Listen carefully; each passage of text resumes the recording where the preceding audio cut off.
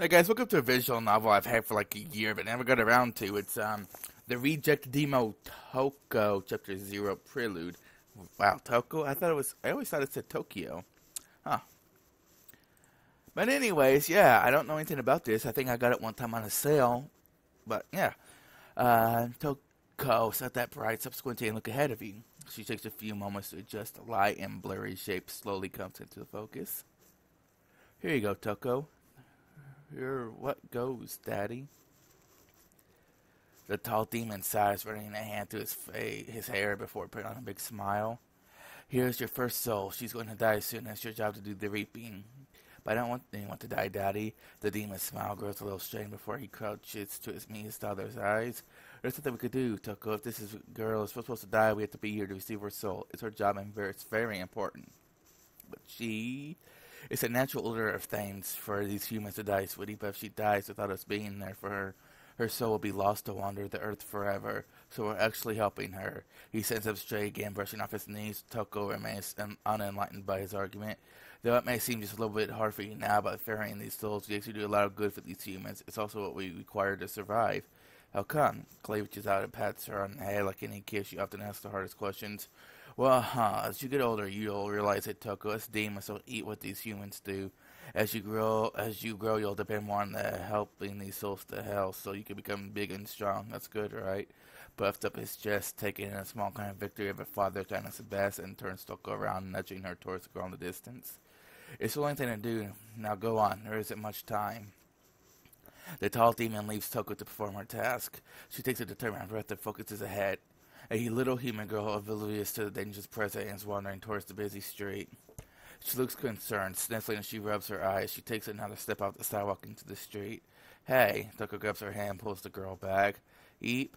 The human girl turns around and looks at the demon in surprise. Why are you crying? I lost my ball. Your ball? The girl sniffles again, nodding fervently. She squeezes Toko's hand. My ball. I lost it somewhere, shining and blue. Toko pauses, looking at the girl as he rode. The truck moves by a little too closely to take a cautious step back. The human world, unsure, is scary. Toko looks suddenly quite nervous before glancing on the hand she is holding and letting it go. The girl giggles. Sorry, what human world? You're missing your ball, right? Toko quickly changes the subject while puffing up her chest and patting it with her hand. I'll help you look for it. We look together. We'll find it real fast. Okay. Thank you for finding my ball. Well, that was fast. The girl smiles, hugging him tightly to her chest. No problem, no problem. You're okay, right? The girl looks at the ball, then back up at Toko, humming. What? Your eyes are really funny. They're my daddy's, I think. She looks curious. Where are you from? Well, I'm Demon Land. Huh, Demonland? Are you demon? I always thought they were scary, but you're nice.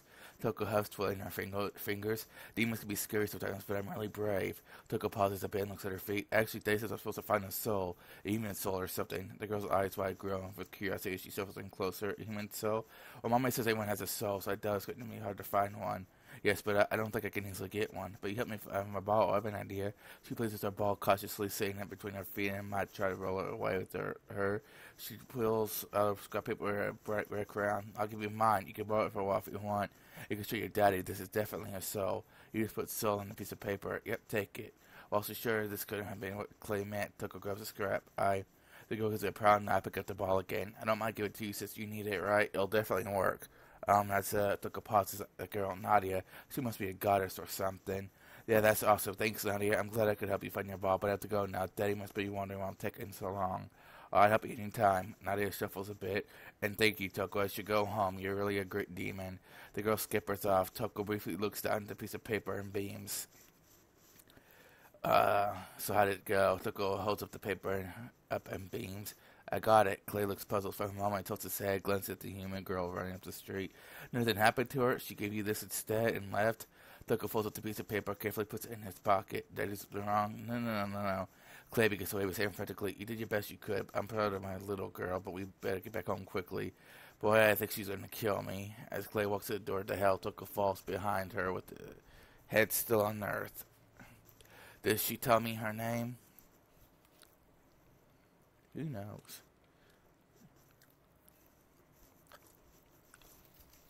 I mean, some Hot Pockets, boy. I don't care about the intro.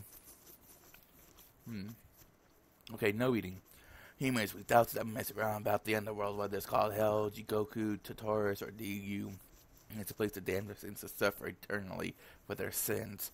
But while all good legends have their roots in truth, hell is merely the realm of demons, fairies, and caretakers of the underworld who guide the souls of mortals to afterlife aboard the demon ferry.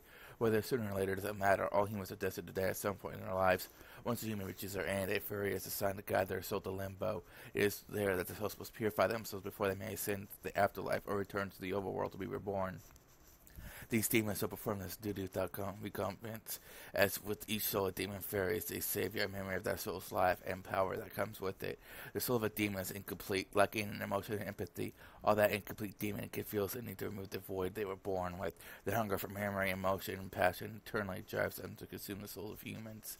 Millennia past, demons were surgically and terrible masters upon the overworld to quell this hunger inside them. It was not long before starvation and fighting and an occasional lawsuit forced the demons to realize that the vast consumption of humanity was unsuitable. In order to survive without consent war between themselves, the demon revised a demon code and the role of the farriers who escort souls with each passing subsequent ferry. They obtain the necessary nourishment to get stronger and prosper. Most young demons are quick to ferry their soul. It's sort of a passage to adulthood. However, one demon has failed every attempt to give her the very zero the only zero soul demon in hell. This is her story. The reject demon. Huh, that's probably what it's called that. Okay, in the upper middle row, this is a young woman. Her head rests in her textbooks, flopping out the face plant onto the desk. Each tick of the second hand feels slower than the last. Her mechanical pencil taps against her desk and sinks the clock, disconnected and unaware. Every couple of minutes she glances at the clock. 15 minutes left. Oops. She flips the page blank. She flips the blank page of her notebook. She fills with incoherent notes and doodles. 14 minutes left. This is last class of the day and far from her favorite. She often wished her most boring classes were at the beginning of the day, but she was stuck with this schedule. 8 minutes left. 6, 4, yeah. The professor is in the middle of announcing the reading assessments for the next week. As it is Friday, other classmates rush to leave as quickly as possible. She drags herself into the bustling hallway. Over the roar of freshmen, she hears the voice of her friend. Damn, she got fat, man. I'm sorry, that's rude. Ignore that. That is terribly rude. I'm sorry. Nadia. Steph, I'm sorry I didn't notice you back in class. I was busy taking notes. Don't worry, everybody was bored by that lesson. We were all planning to go out in Mammoth Burger and a bit want to join us.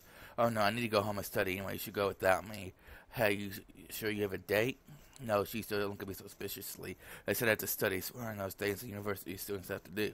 Okay, but I still don't trust you. Make it up to me when we catch up later then. She already left. I wasn't making it up. I really do need to study. That's it. I'm just being dismissed. I don't even get a second chance. Second chance, Toko, do you know what I'm holding? My assignment record. Your assignment record contained 417 second chances.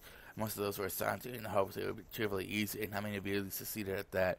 None. You failed to take even the simplest opportunities we presented you. We have no reason to keep your reject like you around.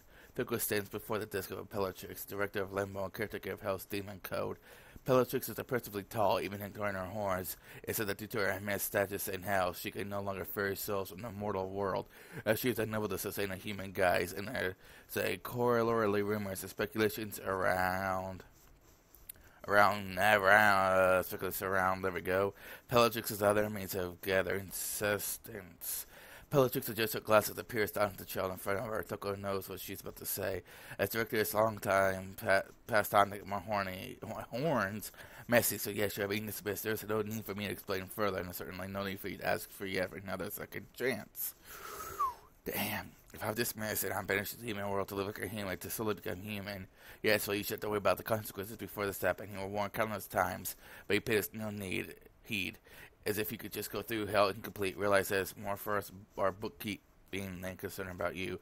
Drop off your insurance card, remember the keychain on the way out, have fun being a human. I hope it does you better than life down here.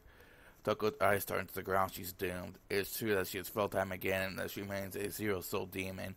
And it is true that she has passed into adulthood without earning her horns. She hesitantly turns back to Appellatrix, who coolly flips through the Toko's file. The imposing demon occasionally pauses to stamp a page before moving on, or to pull out a sticker, roll and apply a large red frowning face over a record of Toko's failure. Once every instance of Toko's inconveniences and all her eyes, Bellatrix neatly closes the folder, ties it shut a bit of astringent twine, uncriminiously dumps the whole pile into a grinding, munching paper shredder. Bellatrix steps her fingers against her desk, wordlessly waiting for Toko to leave. A new university building is under construction in the middle of Nadia's usual path. Usual path? What? Okay. But it doesn't make the walk home much longer. She could use the time outside, though, to sit inside the comfy classroom for hours. Fresh air is a blessing. Still, Nadia doesn't have any trouble staying awake. Something must be subconsciously stressing her out. She slows a stop and considers what she's doing. Geez, maybe I should just put books with me and went with Steph. For a minute, she seriously considers running back to try to catch Steph, but she is probably pretty far away by now. I'm already going in the opposite direction. Oh well, I'll put on some music for while I study. Putting it into her hammy and high, Nadia continues on her way home. This, of course, is a disgrace for her to be an adult and yet still be a 0-year-old, did not even have her horns. Here is in Limbo, the furthest, most desolate part of the city of Dis, the door to the infinitely mortal world, where souls are sent to be reborn again. No one else is around for a demon to be here by themselves is scandalous. There's doors that let one in and out, but this one is that Toko can come back from. She's been banished to Earth, a crummy little place full of famously mortals obsessed with prolonging their own short lives. She will not be able to return until she becomes a full demon, for all Toko knows that time will never come. Soon Nadia finds the sounds of a city annoying. She can't put a finger on it, but it just feels really restless and fidgety, even though she's on the move. Eric, I'm so out of it today. Man, how do I go from sleeping and close to being so restless? Someone she's passes by, giving her a look. Sorry about thinking out loud. Nadia decides that maybe she should just be thinking about other things to make herself relax. She thinks about a recent song she heard on the radio and unconsciously begins to hum it to herself.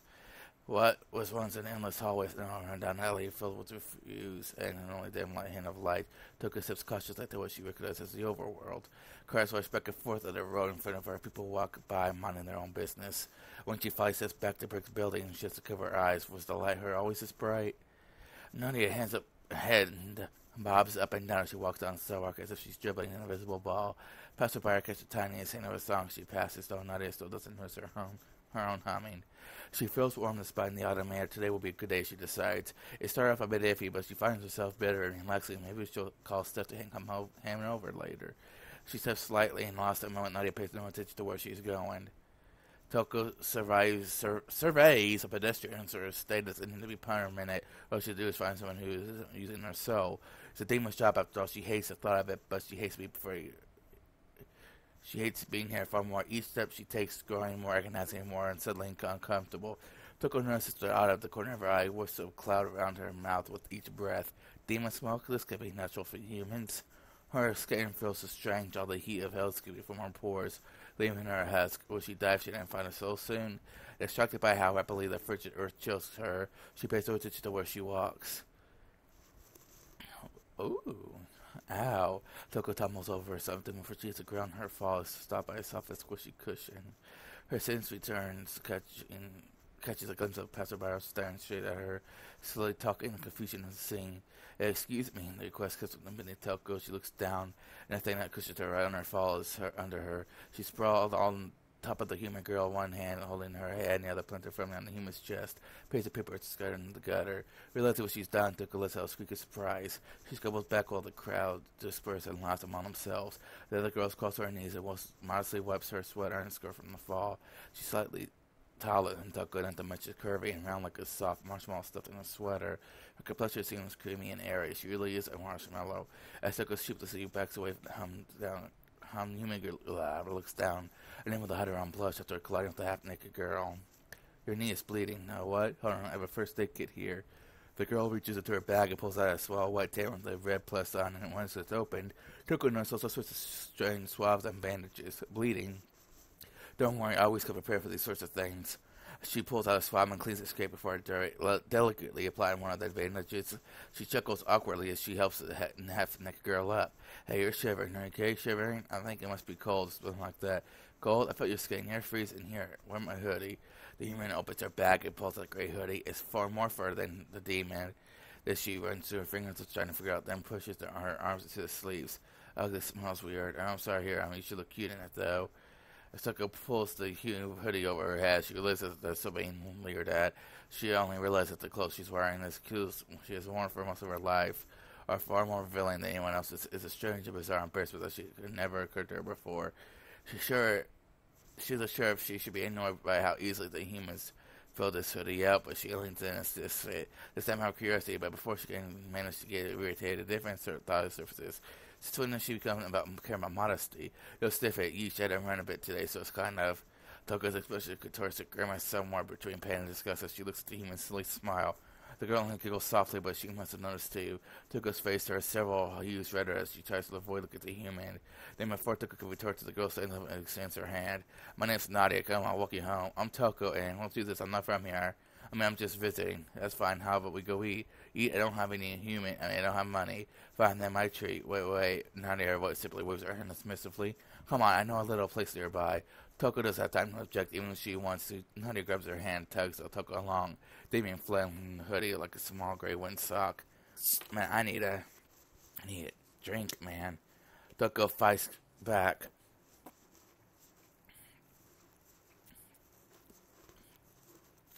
Oh man, I needed that. Oh, sorry guys. Really needed that. Okay. She feels her stomach rumble painfully. That's new. Toko pokes at her plate with a fork. She was unsure about what she's supposed to order when they got there, so she the cheapest thing she could find. There's a lot more things in the burger than me describe, though. Probably Nadia's doing.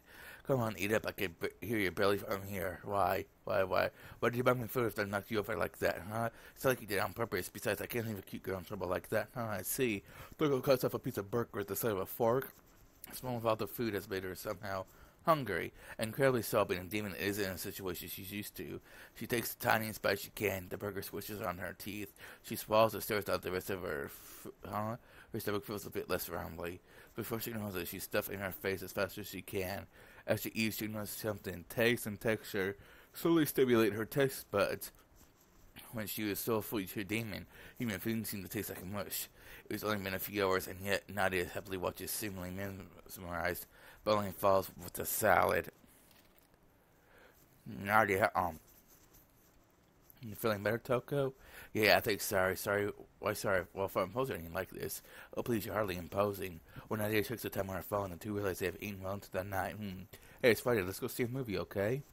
A movie? Sure, in the theater. Just for you all fun. I'm not sure what a movie is. But you don't know? Well, I'm sort of new to town, huh? Where are you from? You seem to have a great English for someone who's never heard of a movie before.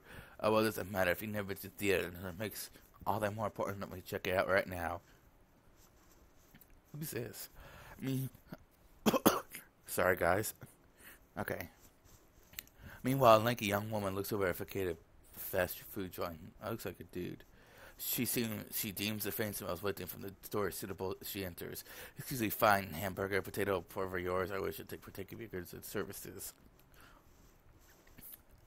So that will be 28 prehistoric super stacks, 20 mammoth burgers, 15 carnivore super foods, and 8 extra large volcano wedges. It's 30 prehistoric super stacks and 25 mammoth burgers. Also take 10 of your deluxe bacon and apple crisps. So I'm not 30, okay.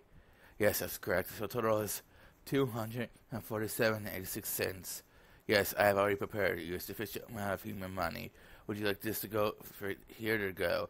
To go. Going is good. I'm very hungry. Alright. You kept starting to one poster, so all you wouldn't want to watch this thing that just seems to be about two people getting bumped into each other's foreheads. Now he puts a finger to her chin and hums in computation.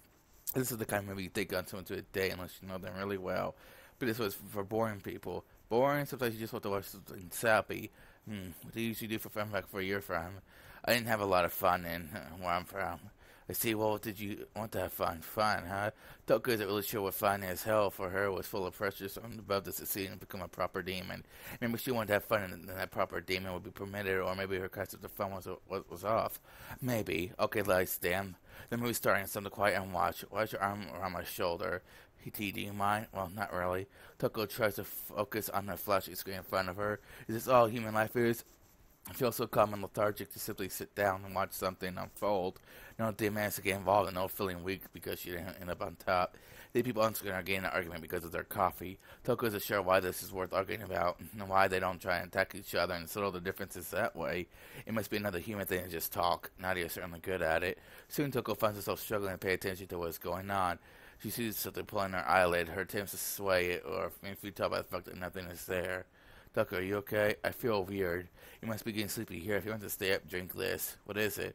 Soda. It's pretty sugary. Probably not like what you used to. It'll wake you up, though.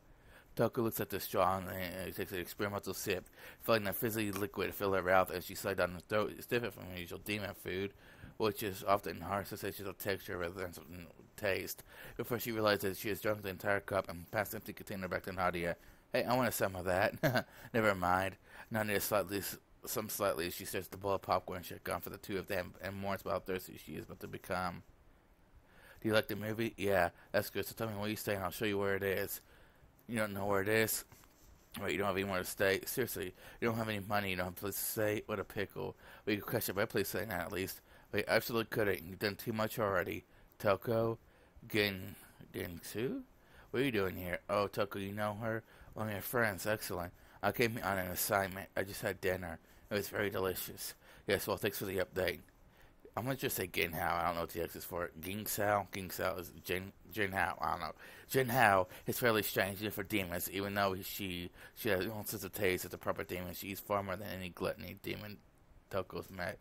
She also is thin, too thin, almost as if she's starving for food, even though she eats non-stop. Ginhao is also the strange type of busking on the street corners between assignments for money to buy anything her stomach desires. Well, Toko, are you going to introduce me to your friend? She's not my friend. Her name's Ginhao. She's a statement from where I came from. Oh, well, my name's Nadia. So nice to meet you, Ginhao. Hello, I like Nadia.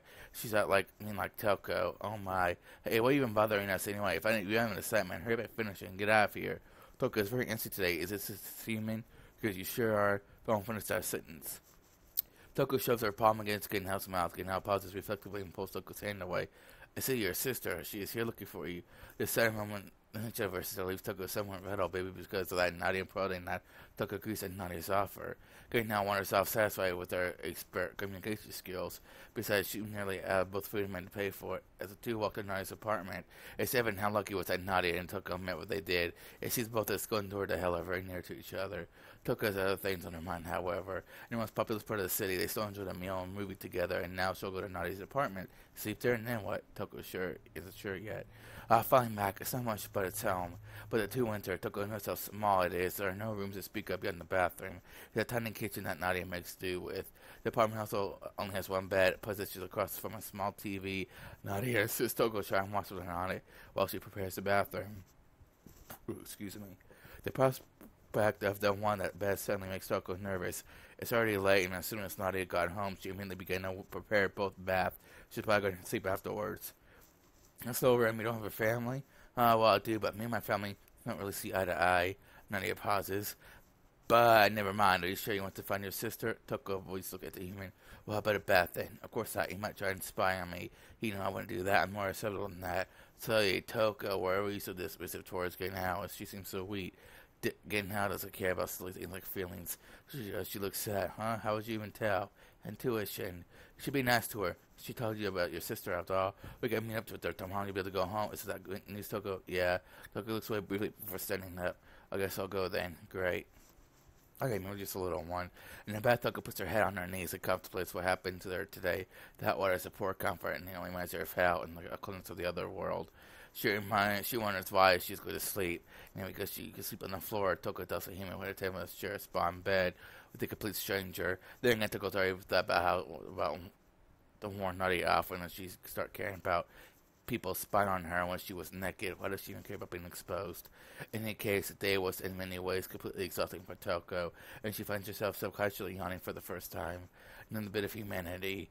Nadia takes her shower once Toko's done and carries her Toko and hears noises like the stove falling into the tub while the shower runs. The demon rests her head on her knees again and wraps her arms around them. She didn't have any clothes in her size, but Nadia offered her a washed hoodie and a pair of panties. The thought that worries Toko most is they're actually very comfortable. With a rush of air, steam billows out of the bathroom and washes Toko's straining thoughts away. She has a towel in hand, carefully dries her hair as she walks into their room. Hot showers are the best. I'm getting really tired. Is anyone I can sleep? Yeah, well, I only have one bed. I hope you don't mind sharing it tonight. We might have to squeeze. There's not much room. Fine. Nadia turns red and grins stupidly to herself, walks into the bed, and she sits next to Toko. The demon looks up to the side. She's not sure why it's so difficult for her. Why she could be like a normal demon, or is she still in the overworld right now?